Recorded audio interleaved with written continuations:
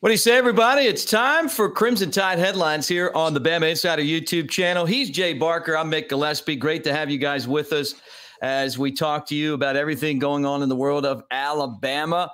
The Crimson Tide getting ready to take on Vanderbilt. That'll be the SEC opener. But before we get into anything else, guys, like and subscribe. Give us a thumbs up. That's a way of saying roll tide as you hang out with us here on the Bama Insider YouTube channel. Also, hit the bell. That way you'll know every time we go live, you'll be able to go live with us, right? Or at least you just click on it. You don't have to get in StreamYard and, and get Chris and Jay all timed up like I do and vice versa.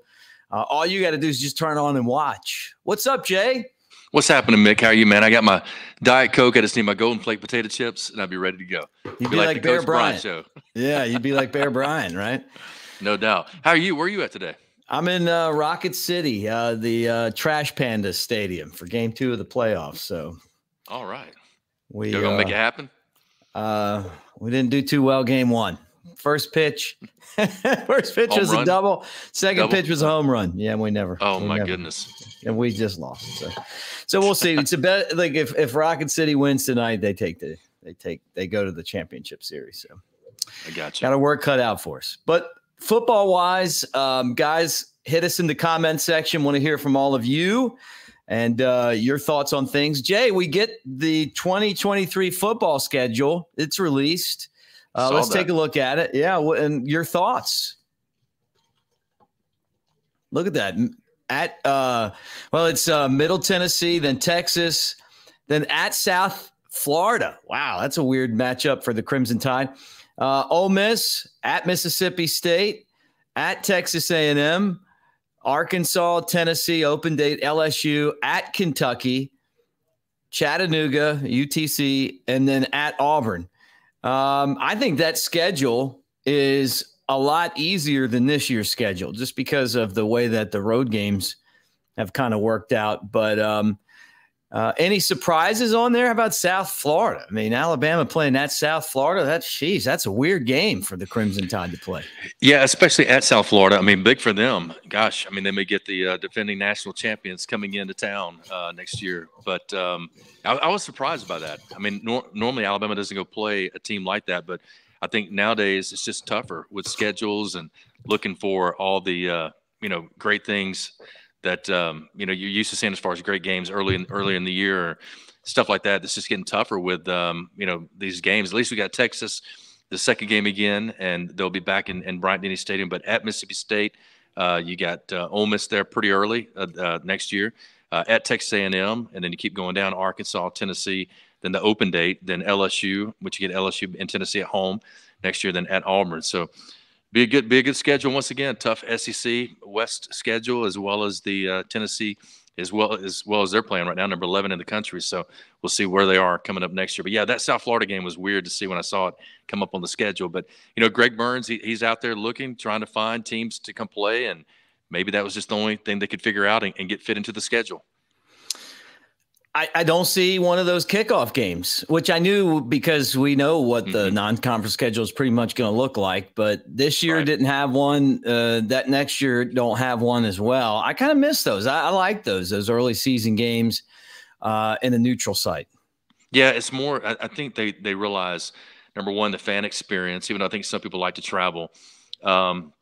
Really, two things. One was that fans were going, look, okay, we're going to travel there for the beginning of the year.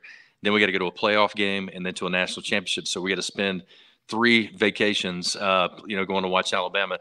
More probably that they want more games at home and more games where they have, the Texas home and home type matchups where it's going to benefit the community. It's going to benefit restaurants, bars, all that type of stuff, and be a big economic get for, whichever team is hosting that particular game that year. That's kind of the mentality now. I think they're kind of over the neutral sites a little bit too. And just want to get back to this home and home matchup. So that's kind of where it is right now. It's kind of what we've heard from all the athletic directors and the people that are kind of running the CFP that they're doing more of those type of games. I think those neutral site games would probably go away. You think that the playing at South Florida is because it's in Tampa? I mean, don't they play at Raymond James Stadium? Is there a chance that Alabama could play there again, or is just nothing to do with it?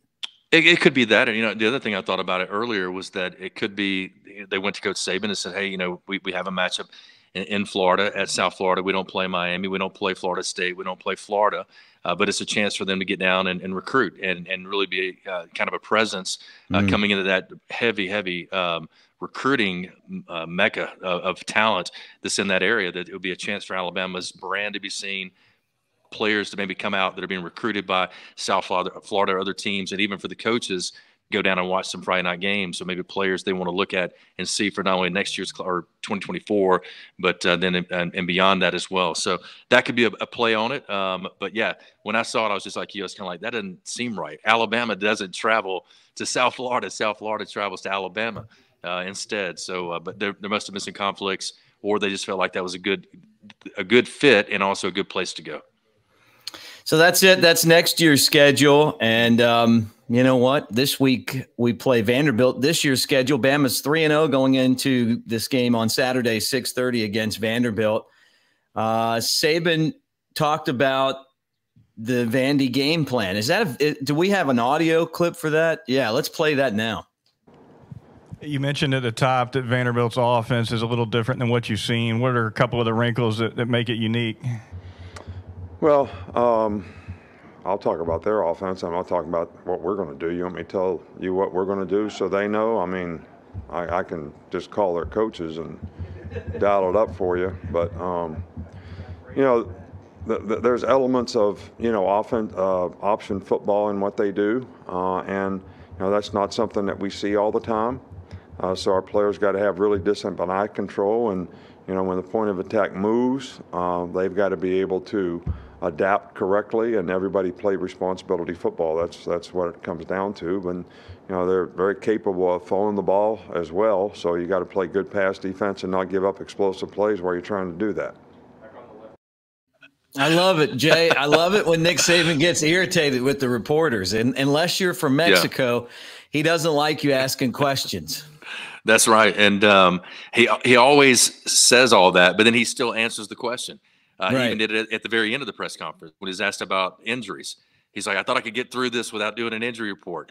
And then he goes on to tell the injury report. So even as much as he doesn't want to, he still does it, still gives them that. But I like that. I like that about him. He rings them a little bit when it comes to some of the questions that are asked. And I don't think he was even asking, like, what's your game plan? I think he was just saying, what do you see in this team? You know, what do you got to defend? That type of stuff. But you know, you just catch him in those moods sometimes. And then he had some laughter at one point in time with DJ Dale had called Henry To'oTo'o a genius. And so I know we got those comments as well. You want to go to those? Yeah, let's play those now and get right into it. All right. Yesterday, DJ Dale called Henry To'oTo'o a genius. How does Henry's ability to understand offenses help his teammates in preparation? I thought you were going to ask how DJ Dale really could recognize a genius, but I get it. DJ's a good guy. I don't mean it that way, but I was just kidding. You know, Henry's just a really instinctive, smart football player, but he does a really good job of preparing for games, and I think Pete does a really good job with the linebackers understanding, you know, how they fit relative to, you know, whatever the call is. And Henry is one of those guys that, you know, he gets it. He sees it almost like a coach. He's a great communicator. So I think because he makes calls up front, that really makes the other part of the front seven feel more comfortable and confident in what they're doing and how we can execute together as a group. Well, there you go. He stuttered that much. Yeah. He started to make a joke about DJ Dale, and then I think he was like, he's not going to like that too much. I better walk this back a little bit. Because you forget sometimes that you're talking to the media. You know, if you were in the locker room or out on the field, you'd do that and it'd be funny and everybody would laugh. Indicatively, somebody would probably be like, write a story saying that he was serious, you know? So right. Yeah, exactly. No, and I love that side of him when he laughs and cuts up in the press conferences. But yeah, probably also because DJ's a big man. He didn't want to make him mad at all. But yeah, DJ had some really great things to say about Henry To'oTo'o, talking about his preparation, talking about the leader he has become on this team, even last year, but even more this year, really finding his role, how he gets them in position up front. He really kind of tips off to them kind of what he feels like is coming, whether it be run or pass, play action, off of formations. And Coach Saban even talked about how that Henry's a great film study guy. That he's an extension of the coaches. Like, he's out there on the field. He knows. He's studied very hard throughout the week, put the time in order for him to make those kind of calls and get those guys, ready for what may be coming at them based on alignment and the formations and down and distance, all those type of things that you study up on in order to get some kind of edge. And when he's doing that kind of stuff, it's just going to make him a better defense. So good for him. And I love that DJ called him a genius. Did you play with anyone like that you could count on, like that knew the plays and basically could help coach the players as a player, like a coach? Yeah. Derek Oden was awesome as a middle linebacker. Did a terrific job getting everybody lined up, getting them in place. And probably the best was Chris Donnelly, who played free safety for us. Chris would have gone on to play in the NFL. He had 2 bad knees, and he was an all-freshman, I think it was, team at Vanderbilt, transferred into Alabama after that freshman year. Brother Oliver was able to get him to come to Alabama and play free safety for us. And he would get a packet, no lie. I mean, it was probably, let me get it right then, probably that thick of information, spreadsheets, all the stuff that they would work up for him throughout the week. And even like our playbook as an offense, Darren Gene Stallin's time, was not very, very thick. We were pretty predictable in certain things we did and what we were going to do off play action until Homer got. When Homer got there, we were a little bit different my senior year, and a lot more information had to come into. But I'd go in there and sit with him, and we would talk about certain things, and he would want to know, okay, what are you thinking as a quarterback? And he had played quarterback too, so he kind of had that feeling, and he got the guys in the secondary lined up so well. They disguised coverages so well. Really made a huge difference in that defense side of the ball. He was the quarterback of that defense.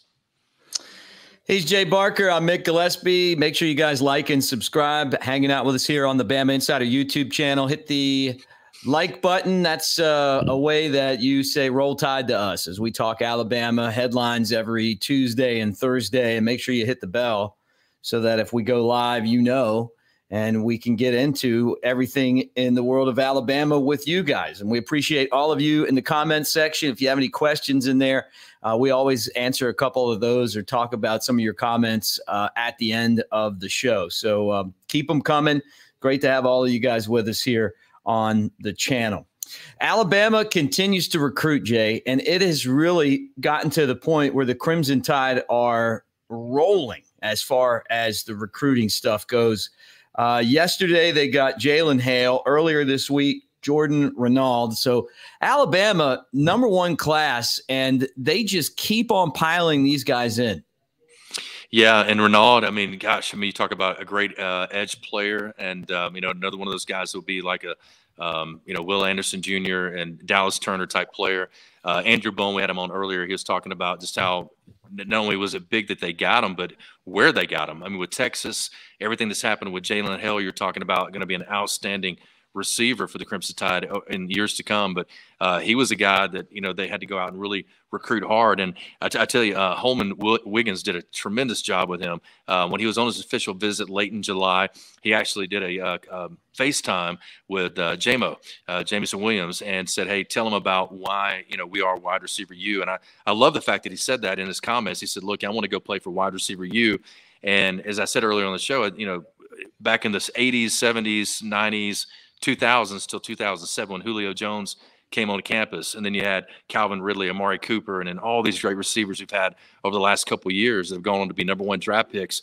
Alabama is a wide receiver U now, and for them to be able to pull them out of Texas, Mick, especially when you got Texas has Arch Manning coming in next year, supposedly the savior, the guy that's going to be the best player in college football in his tenure, has all the NIL money you could think of, and a guy like Jalen to pick Alabama over Texas, his home state. And for them to get him out of and actually he was saying like about Texas back in June and early July, and not till he had that official visit.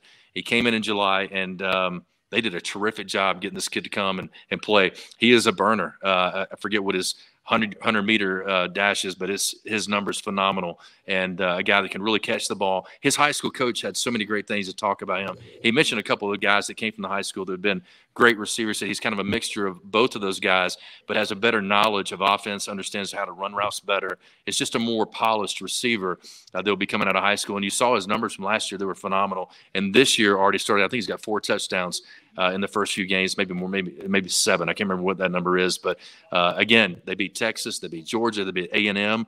Alabama got him a good one in this. And here's the thing: last year, 5 receivers in the top 100 recruits that Alabama got in last year. And then they got another junior college guy coming in, another recruit, a wide receiver. So 3 guys that still commit to Alabama, even with all that those guys in that wide receiver room that they know they're going to have to compete against. So this kid's an outstanding player and a great get for Alabama. I think it also shows right there. Yeah, look at that. It also shows me too that that this group really hasn't solidified itself as the ones that are playing now. The young guys, like this is wide open, the competition. Jalen Hale could come in and get a spot on this team if he's ready to go. There's no doubt. And I think they love that it is always open competition, especially at that position, especially how the game has changed so much. We need 5 or 6 guys that you know that you can get the ball to. But a guy like him can take the top off the coverage. He's like a Jamison, because Jamison was a big track guy. This guy is a phenomenal basketball player, football player, and track star. So his coach said he's never has off time. This guy's always going, hard worker, great work ethic, and as well as just his knowledge again of the game, how to run routes, how to finish routes, how to take the top off of a coverage, and just a great competitor and athlete. So again, big time commit, a big get for Alabama. Again, it's just a commitment right now. They still got to sign him coming up with this early signing period or in February, but right now it looks really good, and he's said all the right things that points in the direction that he is definitely going to hold strong with Alabama. Well, good. And 2 more for Alabama. We'll have to ask Bone on the tailgate show tomorrow how many spots Alabama has left, because starting to dwindle. Yeah. 23, and so about 7 spots left. They'll probably sign about 30 guys. What he told us today. So, I don't mean to spoil your tailgate show. Hey, guys, check out the tailgate show tomorrow, 6 to 8. We're going to ask Bone that, and the answer is going to be 7. That's right. It should be 7. That's right. Yeah. Just know that. And if you hit us in the message board when I ask Bone that question and you answer it before he does, you'll be in a drawing for a Daniel Moore print. How about that? There you go. All awesome. Right. Let's do prize picks now. Hold on. Look at this. Yeah, pull that up. Good pull up there. The class rankings right now. Look at that. Bama with 4 5-stars and 16 4-stars, and the number 1 class. Crazy. I mean, he just keeps doing it over and over again. Coach Saban is the best recruiter. He was that way at LSU. He was that way at Michigan State. When he got to LSU is really when he was able to be surrounded by a ton of talent in the Southeastern Conference and just in that Louisiana area. And he changed recruiting. There's so many rules, the bump rule. I mean, you just name them one after another that have been changed because of him and because of his work ethic. But he's just relentless. And, if you're going to coach for Coach Saban, you've got to be a relentless recruiter. You've got to be a guy that can go out and win over the moms, the dads, and the student athlete, the coaches. You got to create those relationships or either have them coming in. And it just proves again. I mean, look, he's 70 years old. Nobody thought he'd be there 15. Now be 16 years right now. He's working on his 16th year. I think he'll go another 8-10 years. To be honest, I don't think he wants to do anything else but this. I think he loves the recruiting process, loves a lot of the things that a lot of the coaches don't want to do or don't want to have to do that you got to do to be successful. And the great thing about college ball too is that those 5-stars right there, most of those guys that come to Alabama as 5-stars and even the 4-stars end up playing in the NFL. Mm-hmm. Well, if you're in the NFL and you're a coach there, you only get 1 first-round pick. He got 4, possibly 5 or 6 by being able to go out and recruit these players and develop them and get them to that next level. So I think that's why the college game is probably, I don't say it fits him better. I think he would have been over time successful in the NFL. I really believe that because he's such a great coach and CEO and running an organization. The problem was he just didn't have control. I mean, the whole Dante Culpepper, Drew Brees situation that happened early in his tenure there at the Dolphins, he felt like, wait, these are the guys I want to go get. These are the guys that fit my metrics of what I want as a player at this certain position. And he was having to rely on the GM, and the owner and other people in the organization that were making those decisions for him. Here, he's able to go out and recruit, meet the parents, really create those relationships. And honestly, I believe it was Coach's wife, Miss Terry, that really was the big decision maker there. And she's probably as good or better recruiter than he is on recruiting visits. I've been on them. I was there with Braxton, and she goes around the room, talks to moms. She's the she's not an introvert like he is. She's an extrovert. She's the one that can talk to anybody. It makes the room feel like home, and she's been tremendous as a recruiter. She doesn't get enough credit for what she does.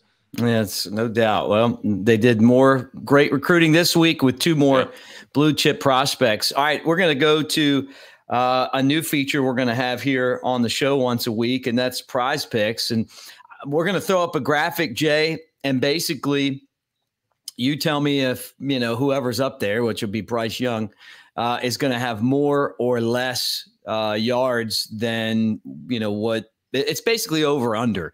And you can play Prize Picks at prizepicks.com. It's a pretty cool deal. I'm looking forward to doing this with you each week. And, they'll have between 2 and 5, maybe different, Alabama players on Prize Picks. But, there it is right there. Use the code Roll Tide, and we'll do week 4 Prize Picks, Alabama against Vanderbilt. All right. That's awesome. So they'll match $100 up to $100, right? Yeah. Up to $100, they match whatever you put in. I think I saw it on that first page. That's awesome. So listen, for everybody out there, go out and get a second mortgage, get all the money you can. You're going to tell them how to double their money. Yeah, I say double your money right now. They'll match it. All right, let's do Prize Picks. All right, so here it is.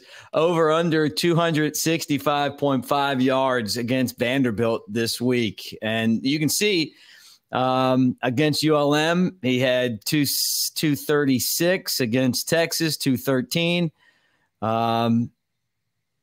What do you think? Honestly, that's a huge number for me.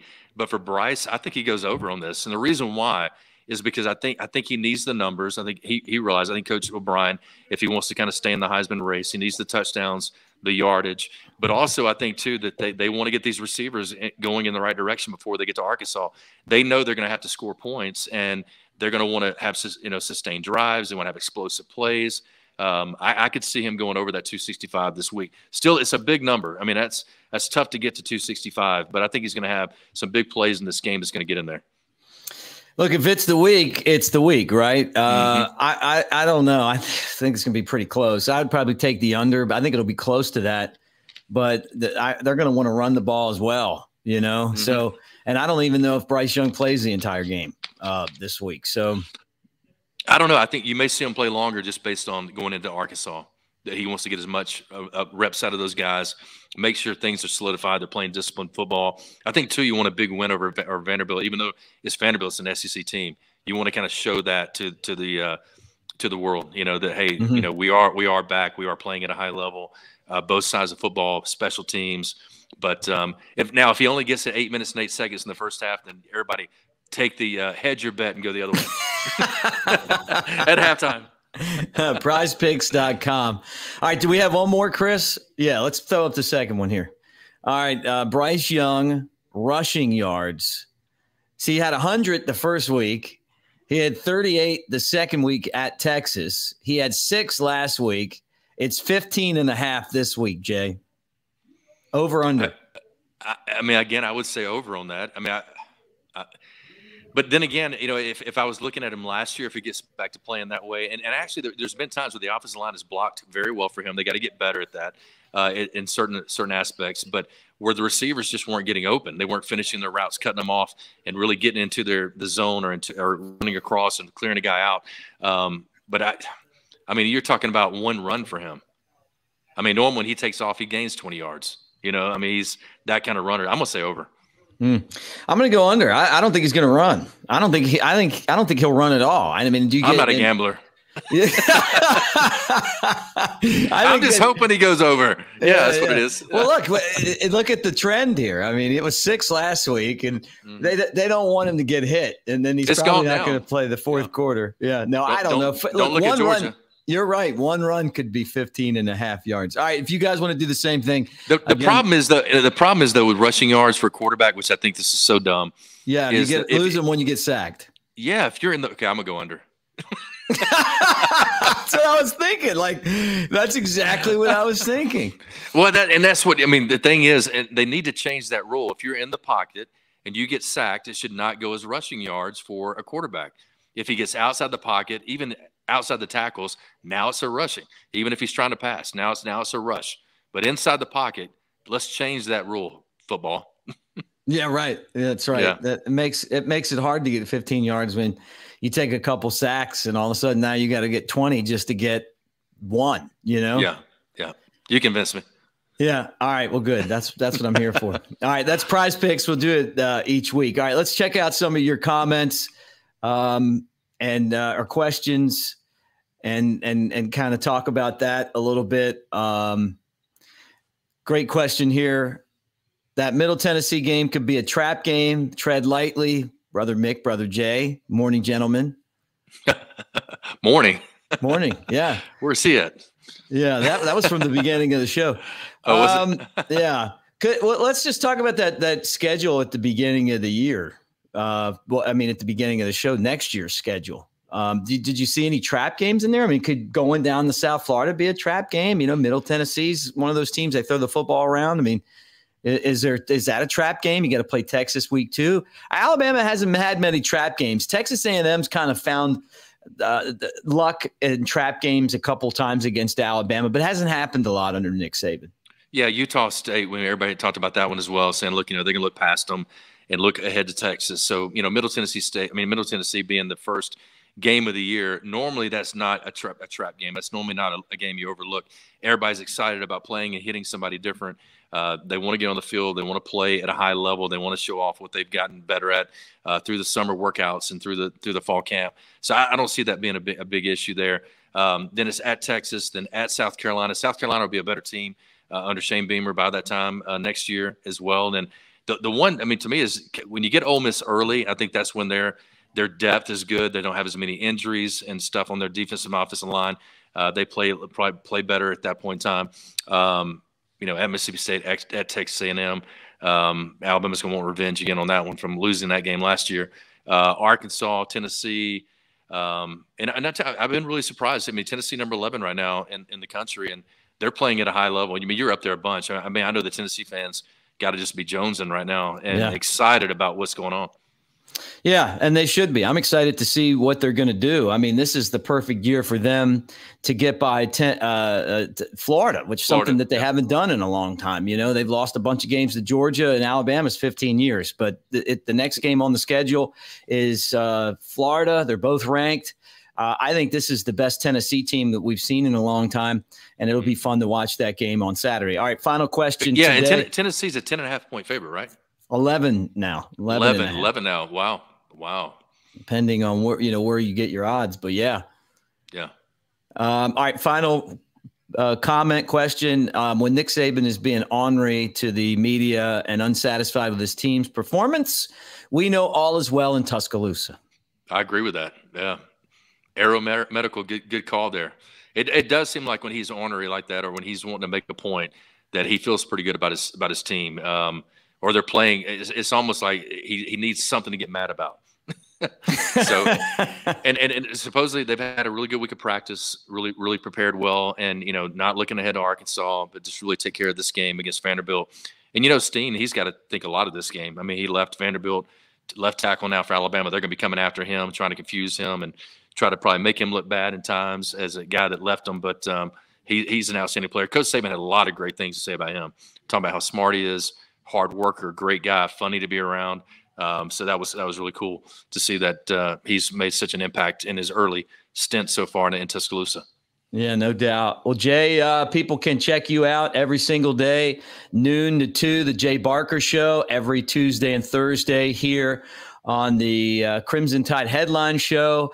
You're on the Tailgate Show with me every Friday, normally the first couple segments. Then we're back together again Saturday after the game for the post-game show. So you're busy. Yeah, I feel like I've been dating you for a while now. No, it's a ton of fun, and it's fun to jump on here and be able to get right to the fans and let them see us, comment, talk about stuff, ask questions. Always a lot of fun. But yeah, we're on noon to 2 all across the state. We're going to be out coming up tomorrow out at Highland Park. I told you about the golf tournament for Striker Strong, so really excited about that. It's a fun tournament. They'll have about it's 2 per hole. The first round, 2 per. So what is that? It's a lot. It's 72 teams that they'll end up having for that tournament, and they raise a ton of money. And hopefully we can. A striker who is the son of Robbie Glenn. For a lot of people may not remember, Robbie played back in the late 80s, early 90s. We were really good friends in college. My first 2 or 3 years before he left, went on to play a little bit of minor league baseball. But a baseball player there at Alabama, his son Striker, it's like Random-Tandem syndrome or something like that. I can't ever pronounce it right, but he got diagnosed. Only like 250 people, like worldwide or nationwide, have it, and diagnosed as a child. Then ended up having a brain seizure and had some brain injuries with that. So they've taken this from not only just being about what he was diagnosed with earlier, but also brain injuries for kids and parents who are dealing with that, and any type of critical care that they might need. So whether it's stuff for the just to, sometimes it's medical supplies, sometimes it's just diaper. I mean, whatever it is in those moments, the littlest of things really count. And so what they're trying to do now is say, look, we're going through this. For them, it's a 365, 24/7 ordeal that they're doing. And they love their son. And, and they always talk about how strong he is. That's why Striker Strong came about, and how much he's taught them about really appreciating life and the people around them and every single day, because I mean, they're just engrossed in this. And so they want to help families out there that are dealing with that don't have maybe the care or the money to maybe have the things they need to make their life a little bit easier. They're going to help supply that with the funds that they raise. So it'll be a lot of fun. We'll have former Alabama football, basketball, baseball, gymnasts come out for it. All of the girls that we knew that were gymnasts at Alabama at the time we were there. When I was there at that time, and Robbie, the whole athletics was so close. Like I mean, when we had Friday or Saturday nights off, we all went to parties together. We had parties at people's houses, and it was at a player's house. Track team, everybody. We were just like a very close-knit group. So we've stayed that way, and we hope we're going to raise a bunch of money tomorrow out of Highland Park for Striker Strong. Great cause. Yeah. All right. Don't forget, guys, to like and subscribe to the Bama Insider YouTube channel. Give us a thumbs up as we hang out with you every single day, getting you updated on when guys commit to Alabama, recruiting at its best. Anytime Nick Saban speaks, anything Alabama, we have it for you here on the Bama Insider YouTube channel. Like, subscribe, give us a thumbs up. Get a full year of Bama Insider On 3 for just $1.